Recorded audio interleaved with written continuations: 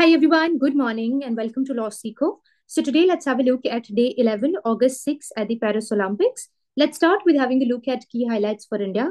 So first is about javelin throw event. So here the star Indian sensation Neeraj Chopra, he is again stormed into the final with his first attempt of 89.34 meter, thereby surpassing the automatic qualification mark which was set at 84 meters. Now let's talk about wrestling. So I believe yesterday the star for India should have been, or in fact was, Vinesh Fogart. This person right here. We saw how, just a couple of months back, she was out there protesting with other wrestlers on the streets of Delhi against Brij Bhushan Sharan Singh, who was the then president of Wrestling Federation of India, and against whom severe and very critical allegations of sexual harassment and criminal intimidation were leveled. And this time around, she has done the unthinkable. We know how on the streets of Delhi she was mistreated by the police forces, and at the world stage, she has made us extremely, extremely proud. So let's talk about her. Vinesh Fogart, she did the unthinkable yesterday by beating Japan's Yu Susaki. Now, why is Susaki's defeat important? Let's understand that. Please understand, Susaki, she was never beaten in her 82 international bout so far. And at the Tokyo Olympics, she won the gold medal without conceding a point. And Vinesh Fogart defeated her. She's become the first Indian woman wrestler to enter the Olympic finals.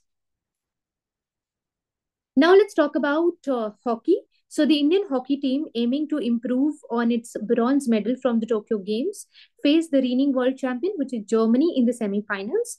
However, the Indian team couldn't secure a victory there. Now let's talk about India's schedule and the outcome with respect to different sporting categories, and we start with hockey first. So India lost to Germany in the men's hockey semi-finals and will now fight for bronze against Spain. Next, athletics. So Kishore Zena finished ninth with a best throw of 80.73 meter in the men's javelin throw qualification group A. Then later we had a match where Kiran Pahel finished sixth with a timing of 52.59 seconds in the women's 400 meter repechage round, failing to qualify for the semi-finals.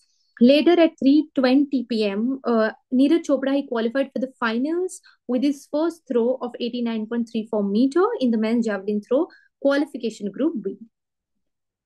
Now let's talk about wrestling. So it was absolutely dominated by Vinesh Fogart at around 2:30 p.m. in the afternoon and onwards. She stunned the top-seeded Susaki of Japan in the women's freestyle 50 kg round of 16.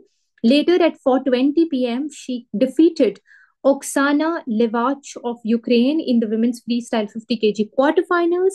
And later at 10:30 p.m. during the night, she became the first Indian woman wrestler to enter the Olympic finals after beating her counterpart from Cuba. Now let's talk about table tennis. So here Harmeet Desai, Sharat Kamal and Madhav Thakur, they lost against China in the men's team pre-quarterfinals.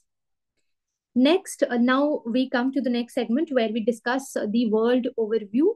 And first, let's take up equestrian. So here it is the event concerned is equestrian jumping final. Germany's Christian Kukuk won the gold medal in the individual jumping final. They were marking his first Olympic gold. This event was indeed dramatic with multiple riders thrown off their horses. Next, let's discuss track and field events. So the United States continue to dominate in the track events with the standout performances from athletes like Noah Lyles. Then we have Gabby Thomas and Cole Hopper.